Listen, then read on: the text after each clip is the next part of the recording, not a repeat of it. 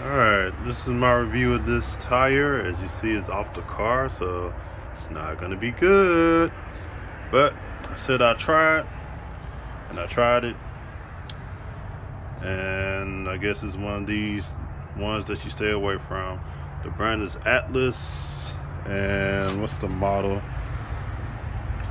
Force UHP, whatever.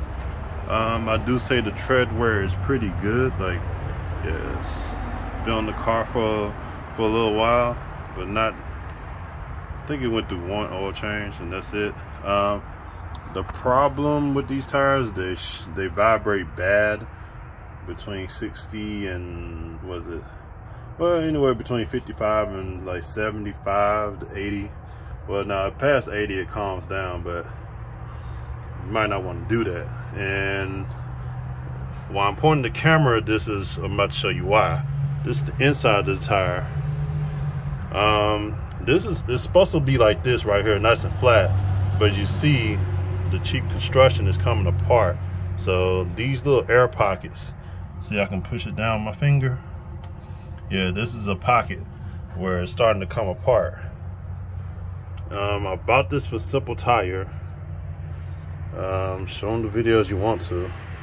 I didn't even want to bother with a refund once I saw this, because I mean, yeah, I'm just gonna take it as a lesson lost, because the manufacturer clearly needs to get on the drawing board when it comes to this. So I just say my advice: these tires are a no-go. Period. Walk away from them, and I wouldn't buy them. But yeah, it's bubbling all over, like all over here. This is a big bubble. Then you come back over here, starting to bubble here. Then there's another bubble. So, and this is on the inside wall. So, yeah. So we finna toss this out to the recyclers, but just wanted to show you. So I will be shopping for some new tires. I got another one just to see, and I think that was defective too, which is unbelievable, because or one of the other ones are defective. But yeah, sad, but hey, it is what it is. But yeah, that's not safe, and it could possibly blow. So I ain't really let this blow on me. So all right, it's quick. It's a quick review. So my advice: you see on Amazon, run away, run away. I think I'm gonna do what? Oh yeah. Meanwhile, that thing over there. This past weekend, it snowed heavily, and the girl, well, I can't call her my girl yet, but my friend girl was here, and these are awesome. I haven't had time to tow with them yet, but I have put them in the snow. And let me tell you, when it says it's all weather rated, it is all weather rated. We went to Asheville, North Carolina, and as everybody knows who was there, yeah, it was crazy. But this thing handled the snow like a champ. I wanted to record, but I couldn't because the girl was, she was with me, and she wasn't down for that. But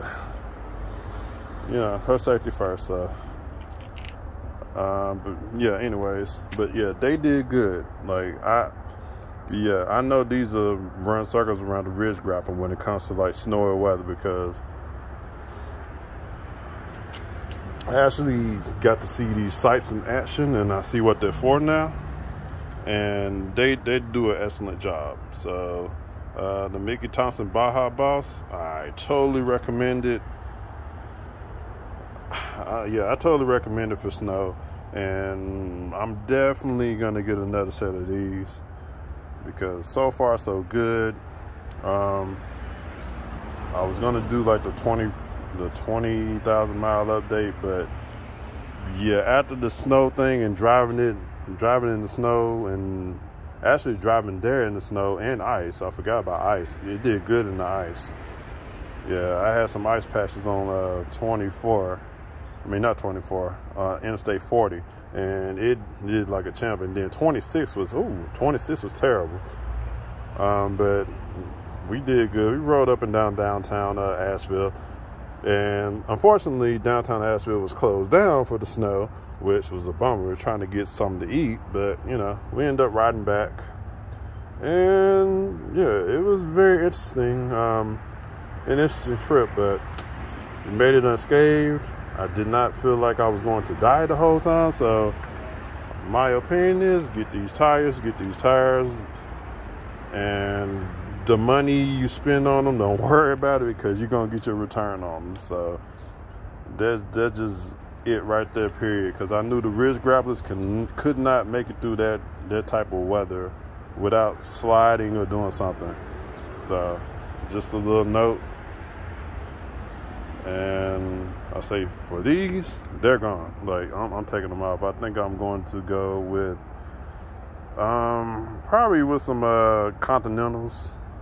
Like, I had Continentals before. They were a little stiff, but I think for the tread wear and the way I use this just to travel on highways, and with the whole ice thing that I went through, yeah, I'm gonna put it on this and just ride with those. So,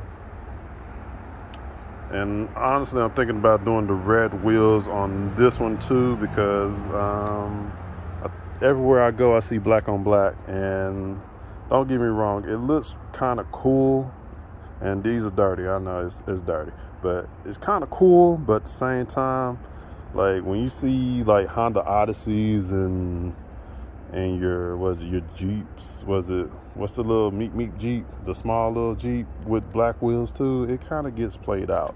So I want something that no manufacturer will put on a car. So I'm gonna decide. So I may go with I got some red wheels in mind, and probably do red wheels on this as well, so I can kind of go with a theme. I'm kind of inspired by what's the rapper name, Young Dolph, where all his cars was kind of trademarked with some kind of color pattern or whatever.